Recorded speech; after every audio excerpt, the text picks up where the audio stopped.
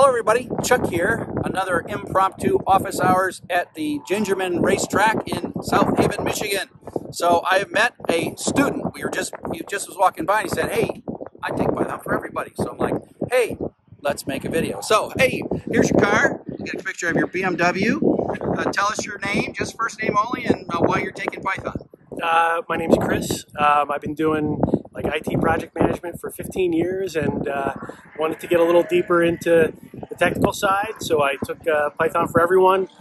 Really enjoyed the class, learned a lot, and now I'm doing Django, Dr. Chuck's Django course, and loving that too. And it's really fun. I encourage anyone that's interested in learning about computer programming to get in there and get your hands dirty. And Dr. Chuck he's a great person to get you going. So tell me how you've applied some of your Python skills at work. Right, so I got this job working in lab automation. So we've got like tube storage and picking, and so I built an application that sits in between the tube storage area and the picker, so that I can grab that data and rearrange the tubes and put them into the racks in the new format that they're needed for. And I used Python to get it to happen. So I'm curious what you're expecting out of Django for everybody, because I put that course in for a very specific reason. I'm curious what if that reason that I came up with for that course is working. Do you understand what I'm saying? Well, I want to develop to the internet, yeah, and my foundation is in Python, so that's really my motivation to go that route. So for me, I thought I wasn't so much about building web applications, but you kind of are talking about building web applications. For sure. Yeah. Okay. Yeah. So for me, what I wanted in Django for everybody was I wanted people to learn object-oriented programming, and I wanted people to learn better Python. Right?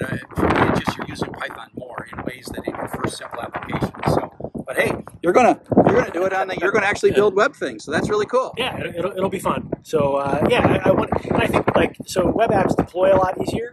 So you don't have to go to the client in order to implement it. You just change it in one place, and then anybody that goes to it, yes, the code. So you may be doing web apps for kind of small local things, but it basically not like you're not making a Twitter clone. You're just doing something to do your job. Right. Yeah. Okay. For utilities at work. So yeah. Okay. Well, that's pretty cool. Yeah. Well, thanks a lot. Do you have anything that you would say to your fellow students? Yeah, take your time and do all the exercises. Don't skip anything, and make sure you know what you're doing before you go to the next one. Yeah, I completely agree with that.